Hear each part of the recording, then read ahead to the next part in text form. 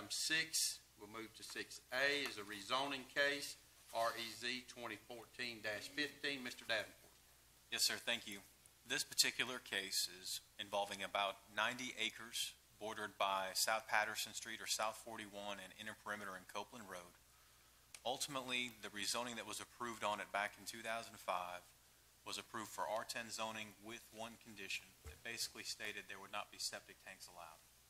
Since that time, the property has changed hands from the original developer, and the request before you is a request to remove that condition to basically just be R10 with the allowance for septic tanks. So from R10 with a condition to R10 without a condition. It's gone through staff and the Planning Commission. You have those reports before you. And I do believe the developer is here tonight to provide additional details should the Commission have additional questions about that. Other than that, we have no updates since yesterday, and we believe it's ready for your consideration. Okay. Do we have any questions for Mr. Davenport? I have one quick question, Mr. Chairman. I was told by one of the residents in the area that there used to be a dump site over there. Is that true? I don't know. Like a landfill, like you dump concrete over it. I want to say on that west corner of the intersection. Sir, I'm not sure. I've not heard that. That's the first time I've heard that. We could investigate that, but it would just take a little time. Okay, I just was told that, and I was wondering. Yes, sir. Okay. All right, we'll now move to the public participation portion of it. Is there anyone in the audience that would like to speak in favor of this request? Please come forward and state your name and address, please. Giovanni Panizzi, 5655 Cypress Lake Trails, Lake Park, 31636. In response to your question, there's no dumps, at least to my knowledge. I've looked around, and if there is, they did a good job hiding it. The reason I'm requesting this variance is that I've tried to get sewage. I would prefer to have sewage and central water because obviously I'd get more units. The trouble is that the county at this time does not have any and has no plans to put anything there. I've talked to the city, and the city is happy for me to connect to them. The only problem is they want me to join the city in the sense that at the moment that property is not adjacent to any city property.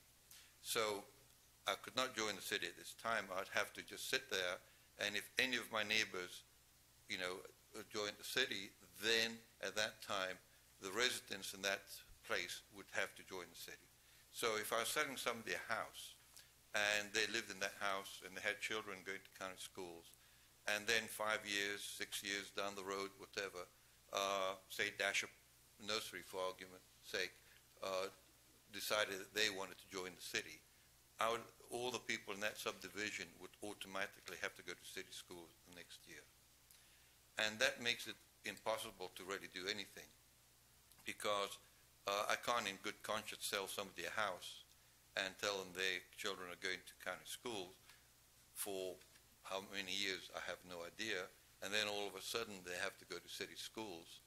I mean, who wants to be in that position?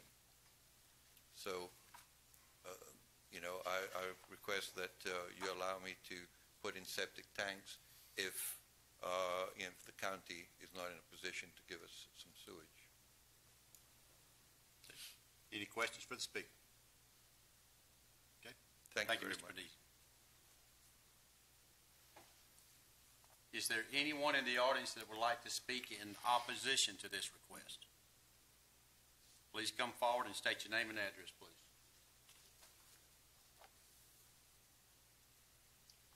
My name's Gretchen Quarterman, and I live at 6565 Quarterman Road. I have a question. My question is a concern about the well. Where will these people get their water from? If this is going to be a community well where the county takes the trust indenture, the responsibility for the failure of the well, and the well fails, and the investor abandons the well, and then the county is responsible for the maintenance and upkeep of the well, that puts either burdens on our SPLOST money to repair it the way we're repairing the Alapaha well, or on the taxpayers in the digest if we use it from the general fund. So I'm concerned about where will they get their water from. I'm not so concerned about the septic, but where will the water come from? Will it be a community well? And will the county bear the burden of the trust indenture? Thank you. Thank you. Mr. Davenport? The preliminary plans we have from the last subdivision don't show a well site because they were anticipating water and sewer. I would anticipate that this developer has indicated that he would install a well. I don't know the specific locations, but based on precedent from the Utilities Department, I would anticipate they would use the trust indenture form. Any other questions? Is there anyone else in the audience that would like to speak in opposition to this request? All right, hearing none, we'll now close the public participation portion of it and turn it back over to the commissioners for discussion. If there's no discussion, I'll entertain a motion.